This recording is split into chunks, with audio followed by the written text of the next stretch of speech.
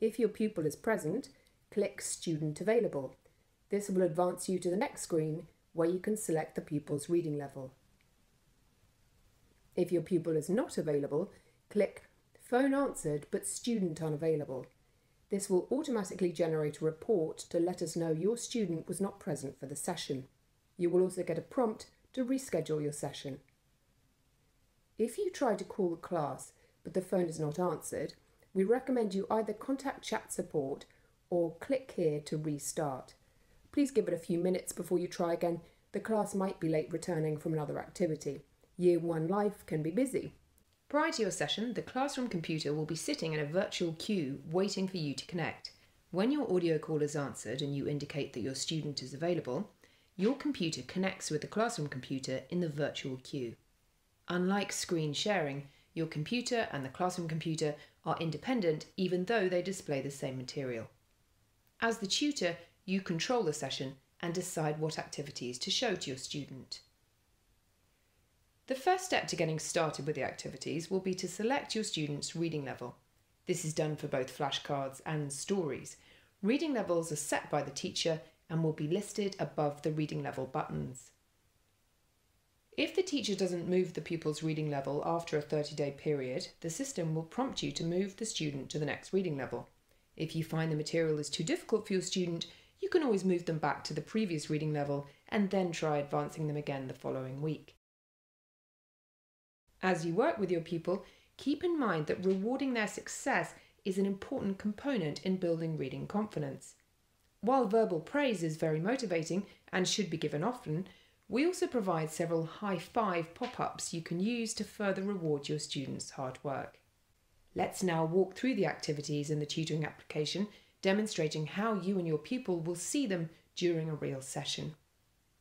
What follows is our guidance on how to structure your tutoring sessions. While we have suggestions about the time you could spend on each activity, do remember that this is not set in stone. Feel free to experiment with what works best for you and the child you're supporting. The first activity in the sequence is flashcards. Flashcards has two functions. It gives students an opportunity to practice sight words and it tests students' knowledge of words that follow similar patterns. Both are learned skills that will help increase reading proficiency. Spend 5 minutes at the beginning of your session on flashcards. Your pupil's flashcard level may be more advanced than their reading level. Once your student is reading at level orange, you can skip the flashcard activity and focus more time on reading. When you click on a word, your student will see the same word on their screen. Each time your pupil gets a word correct, mark the word green by clicking on the green button. If your student struggles with a word or gives an incorrect response, mark the card red by clicking on the red button. Your student will only see the words you show them and will not see the words you have colour-coded in green or red. To confirm your student has received the flashcard you send, watch for the Sending To and Received By prompt. This feature is available for every activity and will help you gauge when the student can see the material you sent. The next activity in the series is stories. Reading stories out loud is the most important thing your student will do, as it's where he or she gets a chance to practice. You should ideally spend 15 to 20 minutes of your session each week reading stories, but each child will be different, and some may not be able to concentrate on reading for that long earlier in the year. When you're ready to read stories, click on the story icon from the activity menu, select the appropriate reading level, and click Continue to open the story library. A library of levelled books will be displayed in the TutorMate Stories tab. Depending on what level your student is reading at, there are 3 types of stories to choose from: simple stories, reading stories, and extension stories.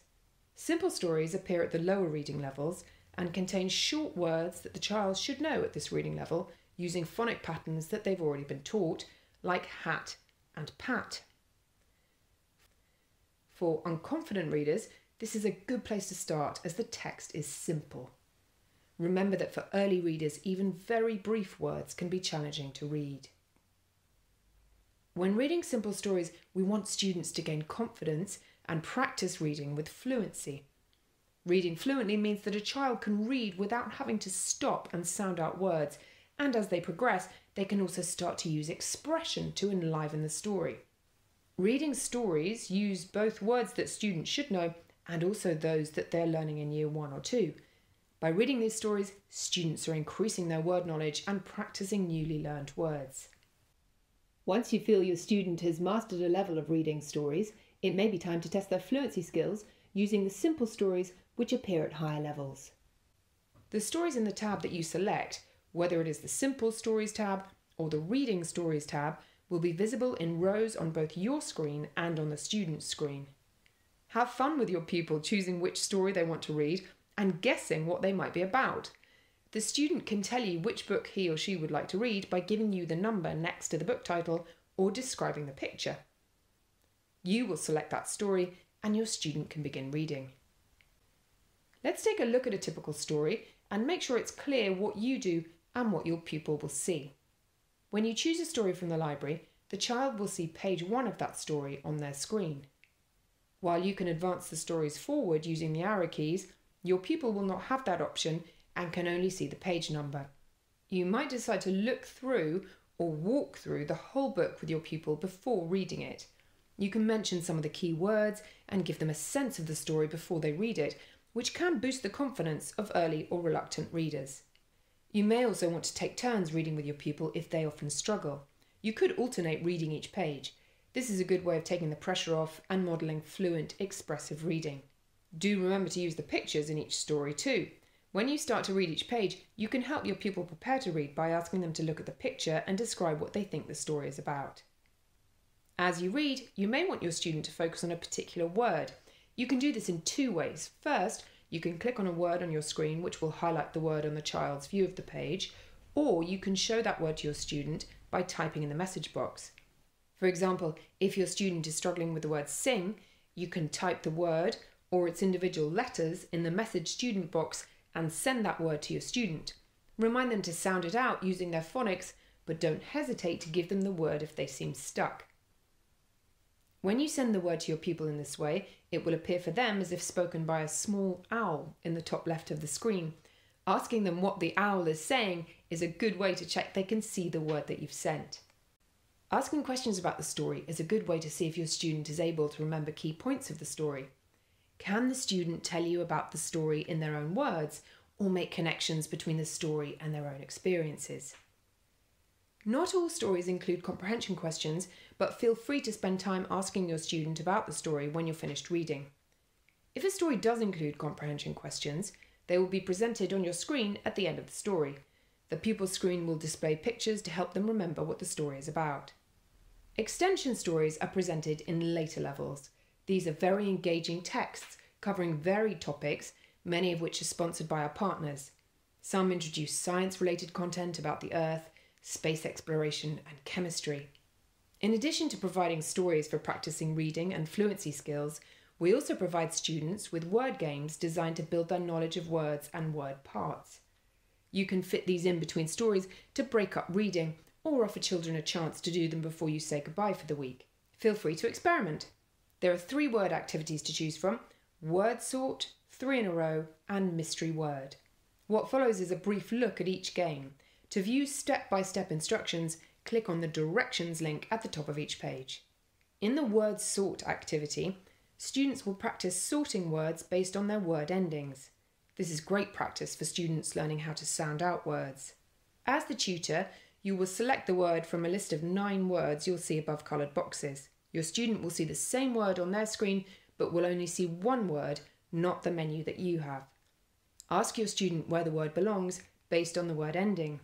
Once you click on the appropriate box, the word will populate and the student will see the same word on their screen. Once all the words have been placed in a box, draw your student's attention to the similarities of the words, then ask your student to read the words in each box. 3 in a row is a favourite activity for many students. This additional exposure to words will help encourage fluent reading and word identification. When you're ready to begin, determine who will be a cross and who will be a nought. Notice each box has a word. Your pupil can see the same words as you.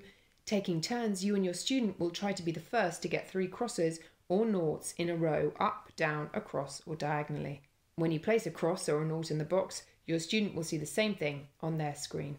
Mystery word is a fun way of learning vocabulary and will help students remember the spelling of new words. To begin, think of a word or use one of the suggested words found on the right side of your screen. The student cannot see these words. When you have a word in mind, click on the number of letters of the word. Your student will see the same number of blank spaces on their screen. As your student begins to guess letters, click on the letter on the keyboard. This will highlight that letter for both you and your student. Place your cursor on the appropriate line and select the letter using your computer keyboard. Your student will see each letter on their screen. You may find your student needs a little help getting started with this activity. Consider filling in the first letter or offering a clue to help your student guess the word.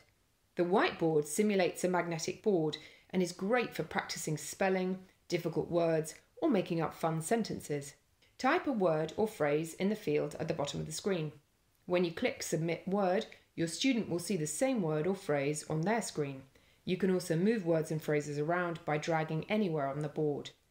Why not make up a story together each week?